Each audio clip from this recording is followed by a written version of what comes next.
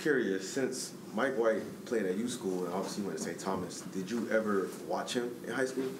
Nah, not for real. I really haven't had the chance, but we used to go to this camp growing up. It's called Slide Johnson Camp. Yeah. So we used to go there a lot, and I used to see him throw and stuff like that growing up when I was a little kid, and I had a chance to throw with him a couple times. So cool. So you already kind of got you already had pre-built in a little bit of chemistry. Mm-hmm. What have you, just in general, observed about Mike White? Well, for one, he does a great job of helping Zach from before, and that tells a lot about the type of person he is. He's selfless and not selfish.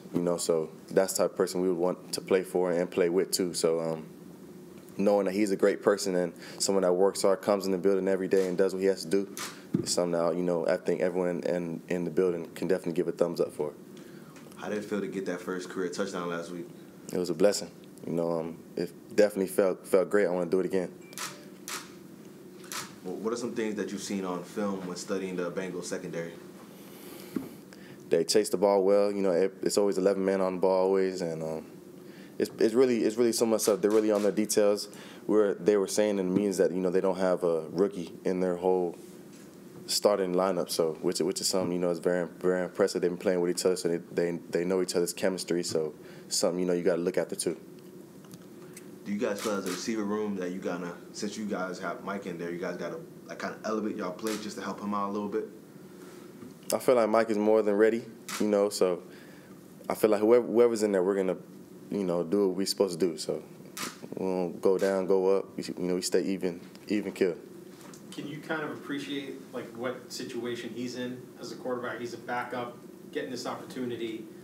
He's been here, he's been around, just as a fellow player, just to know what type of opportunity this is for him. Nah, definitely is big, and I think he knows that too, the way he approaches it. Even in practice, he is on his P's and Q's, and you can tell. It's different from before. He's just attacking it with a whole different mental, space. So, and we can't do nothing but appreciate that. It's definitely a blessing that's how he's approaching it. What's different in the huddle when it's Mike versus when it's Zach? I wouldn't really say nothing's just different. At the end of the day, we got to execute the play. So it's nothing really different. They both do it well. They both say the call well and everything. So I guess it just goes down to execution, So Sunday we'll see. I may have missed this coming in, but can you talk a little bit about the Chase God shirt and what that means? Chase God, man. Just God's he's the head of everything. I kind of wore it just so everybody can see the message. I put God at the front measure of my life. Without him, I am nothing, and everybody is nothing. So we got to realize that God, without God, there's no happiness, there's no nothing. We can search, we can have all this money, we can have all this everything, and without God, you're not gonna have that peace. So I just strive for peace. I strive for mental clarity. And I can always find that through God. So I want everyone to see this message.